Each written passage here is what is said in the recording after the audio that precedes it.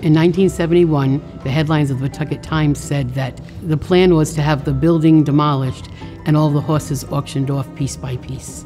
And Mrs. Edna Kent Partridge of Pawtucket decided to have the children in the neighborhood go out and have petitions signed to save their beloved Derby horses. And they received hundreds and hundreds of signatures, and they brought them to City Hall. Because of such a public outcry, the mayor and the city council members in the community realized they had to save the carousel.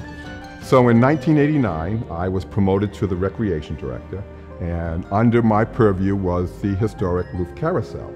Prior to me coming on, they did a restoration, and they actually hired a car painter to go over and paint all of the carousel horses, very cartoonish in the rest.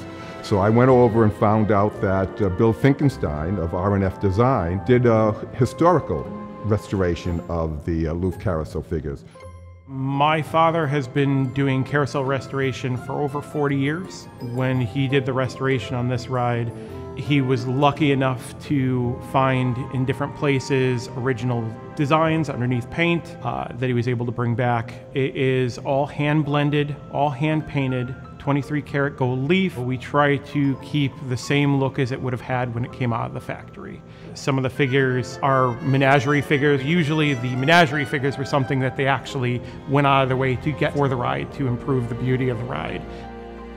One of the great things I love about the carousel is the hidden treasure inside, which is our Wurlitzer organ. It was brought here about 1995-96, and the organ runs on paper rolls, and it definitely adds a whole different ambiance to the carousel. The carousel proves as a great economical way for a family to get out and enjoy the day. We are still to this day 50 cents per ride, which I'm being told is the second cheapest in the country. I'm not sure if that's true, but 50 cents is quite a deal. Through the years, they've had special events that have brought publicity to the carousel, and like this past weekend, usually 10,000 people come and see the Rhode Island Philharmonic right outside the doors of the carousel, followed by fireworks over the lake. So it's a great community place to have events and have the community get together. We're extremely grateful, of course, mayors of the past and present who provide their support, and other organizations that are always trying to enhance and keep this around for another 100 years. That's the privilege of working at a location like this. It becomes your home.